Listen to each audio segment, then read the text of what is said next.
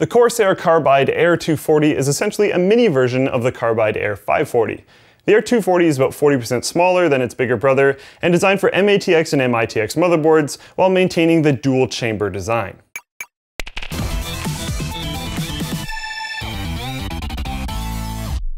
With the purchase of a qualifying Intel processor, SSD, or NUC, you could instantly win an Intel gaming jersey and be entered in the draw for the ultimate system. Click now to learn more. Once you get it out of the box, you'll notice the packing material, which is, well, hard, foam, and bad. In terms of the actual case, we'll start from the front of the aggressively stylized housing, where you'll be greeted by a pair of power and reset buttons that feel fantastic and have great audible and tactile feedback. Along with these two buttons, you'll find a storage usage LED, audio jacks, and dual USB 3.0 ports. Once we come around to the back of the unit, we see a glorious amount of thumb screws, which is the result of the removability of the top, bottom, and both side panels. The left side panel has a very large polycarbonate window, which will allow you to show off all of your main components.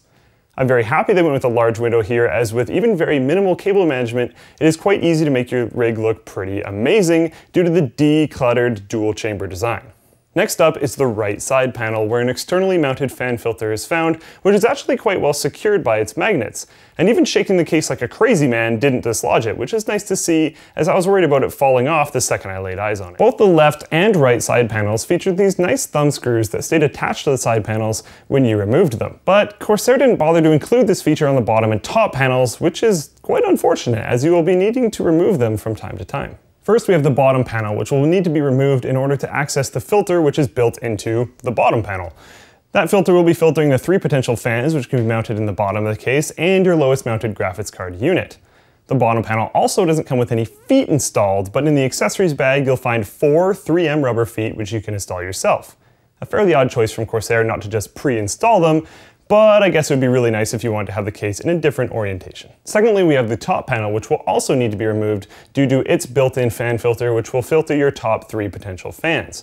Other than that, the top panel is also used to house the SSD cage. SSDs are quite easy to install in this cage due to its bendable tray system, but I would have really liked to see a hot swap plate on the other side. Due to the drives being installed somewhat externally, it would have made the installation of them much more elegant. Before we head on inside, we have to check out the hard drive cage, which is accessed from the back of the unit, just above the power supply. I was happy to see that the thumb screw of this little door stayed attached to the door once you removed it, although I do think it would be kind of cool if the door was on a hinge instead of needing to be completely removed whenever you want to open it. The hard drives are installed in the same style as the SSDs with the bendable tray solution, and just like the SSDs, I would have liked to see a hot swap plate on the other side, and yet again, it would have made a much more elegant process. Inside the back of the case, we get to see the internal views of those storage bays. The installed SSDs aren't the easiest things to plug cables into. Needing to come up from the bottom doesn't really make it that much better, but it's generally okay. The hard drive cage is easy enough to use for hard drives, but also stands directly in the way of your CPU power cable and your CPU cutout on the back of your motherboard. Corsair's solution for this is a thumb screw, which is included with the hard drive cage, making it removable. And this makes the CPU cutout very easy to access, but doesn't solve the problem for the CPU power run issue. I was able to run the CPU power cable from my Corsair RM850 behind the cage and mash the cage back into its spot while pinning it down with one hand and installing the thumb screw, which ultimately held it in place with the other. This worked, but only because the cable was flat, and I would never actually recommend you do this. What I would have liked to see Corsair do was cut a hole in the hard drive cage that lines up with the CPU power cutout. This would allow you to opt out of installing a third hard drive in exchange for a clean and easy CPU power cable run, instead of the current solutions, which are messy power cable run and a hard drive bay, or clean power cable run and no hard drive bay. Neither of those solutions sound like a very fun compromise to me. There are plenty of cable management loops on the back, but I didn't bother use them. I'm not super worried about having a cable nest back there, as it isn't exactly blocking any crucial airflow, and you won't really have to look at it due to the awesome dual chamber design. Then we finally come to the inside of the main chamber, where again, due to the dual chamber design, we see a very clean and great looking aesthetic. Especially when viewed through the side panel window, it would be hard to make this build not look fantastic due to how naturally clean the case appears. If you opt to go with an AIO liquid cooling unit, you will be likely installing it in the front due to restricted space above the motherboard, limiting you to just fans without a radiator or just a radiator without fans. That being said, the front of the case is close enough to your CPU socket that pretty much any cooler should work.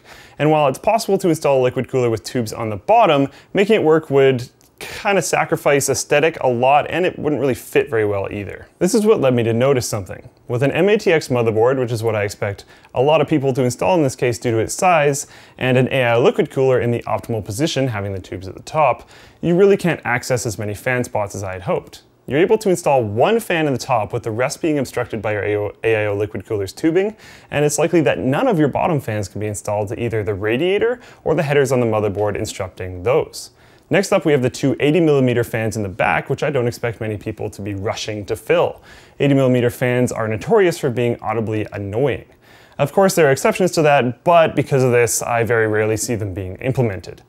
That leaves us with the 120mm case fan in the back of the unit, which is going to essentially mostly cool your cables. So effectively, with a dual rad AIO liquid cooler and an MATX board, you will likely have your radiator fans and one fan in the top of the case. But this thing is called an Air 240, and if you installed an air cooler, you can avoid some of these issues and be able to fill the top of the case with fans. Another thing that deserves its time in the spotlight is the graphics card installation system, which is very easy to use due to its hinge mechanism and the fact that it doesn't require any screws at all. Due to the ability to install an MATX motherboard and the fact that the case is quite long, you'll be able to use this installation system to plug in up to 2 graphics cards at a maximum length of 290mm.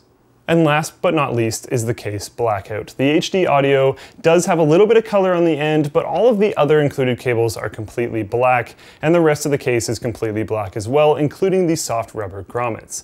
This will allow the case to suit virtually any color scheme you throw at it, and this yet again caters to the great aesthetic of the Air 240. Speaking of great aesthetics, today's video is brought to you by Dollar Shave Club, the manliest way to remove hair from your face and other body parts if you're into that kind of thing. For just a few dollars per month, they will send you razors and other bathroom supplies directly to your door, asterisk, as long as you live in Canada, the US, or Australia, so you can shave time and shave money from the comfort of your own home.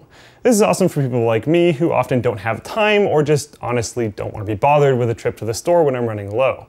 They have a variety of bathroom supplies available, like Dr. Carver's shave butter and post-shave moisturizer, as well as One Wipe Charlie's in a home bathroom size and individual travel packs, so you can keep your butt fresh while you're on the road. Specifically trips, not the road. You don't want to wipe your butt while you're on the road. Anyways, you should give them a try, and if you're not interested in paying so much for razors, check out dollarshaveclub.com/Linus so you can get a discount and let them know that we sent you. Alright guys, let me know what you guys think about dual chamber cases in the comments down below. While you're down there, like, favorite, dislike, subscribe, share, +1, Facebook like, Twitter tweet, Instagram? I don't know. Also post on the forum, let me know what you guys think, and if you don't like the ads on the forum, become a contributor. That gets rid of all the ads. If you want a shirt, check the description in the description below the video, and thanks for watching. I'll see you next time.